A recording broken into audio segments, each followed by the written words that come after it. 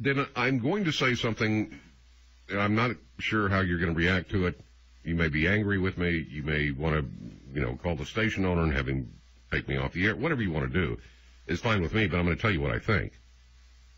If we don't know who the moderate Muslims are versus the radical Muslims, then every single identifiable Muslim in the United States and every single mosque in the United States needs to be on a watch list. Every Muslim and every mosque needs to be on a watch list. Am I saying that we need to take up arms against them? Absolutely not. I would never say that. Am I saying we need to, build a wall around that? I'm not saying that either. But I'm saying if we know what we know, how foolish we would be not to keep an eye on something that could potentially be dangerous or take someone's life. Do you follow me? Do you follow where I'm going with this? If, in fact, you can't tell, nor can I, or anyone else for that matter, what's in the heart and mind of someone with, I don't view Islam as a religion. I view it as a cult. People come to it through fear and intimidation. They're kept in it through fear, intimidation, and peer pressure. And I believe their God to be a false God. That's just my opinion. I've read their holy book, the Quran, actually through once, and then I refer to it for reference quite a bit.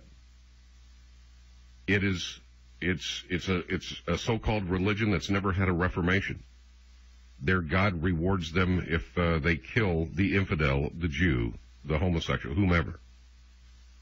Now, if that's the case, if I've got 10 Muslims in a room and I don't know which one is close to being totally devout to their religion versus one that will only take certain parts of the Quran and live with that the rest of their life, if I can't tell the difference, then wouldn't it be prudent for me to keep an eye on all of them?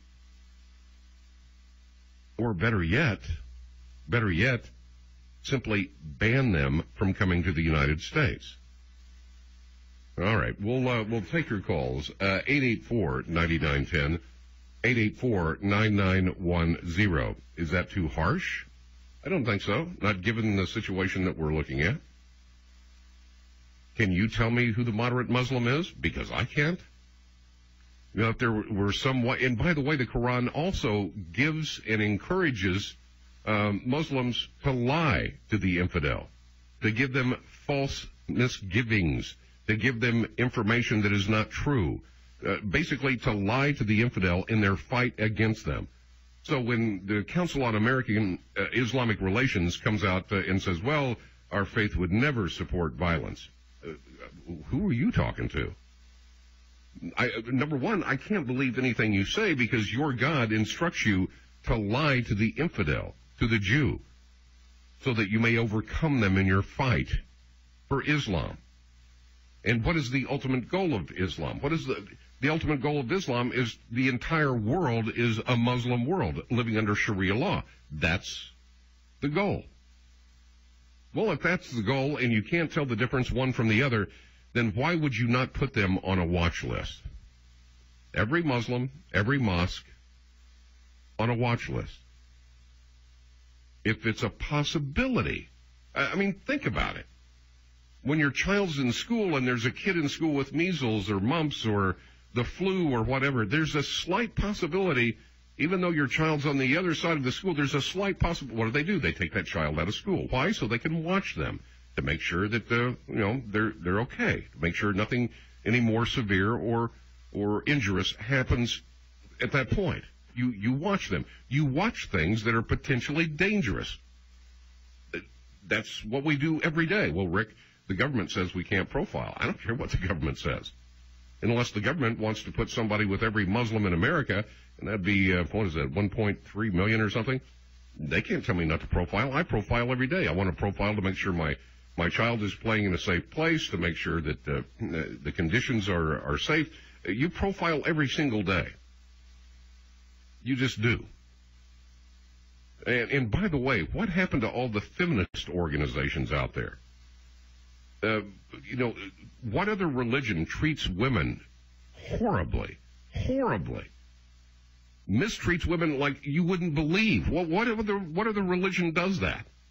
What other religion says if you leave the faith, it's okay to kill them? If you find a homosexual, the preferred way to treat them is to stone them to death. I mean, you're dealing with a cave-dwelling, knuckle-dragging, mouth-breathing form of doctrine. Where is everybody? Well, I'll tell you where they are. They're all nice and safe, and they're politically correct little wombs. That's where they are.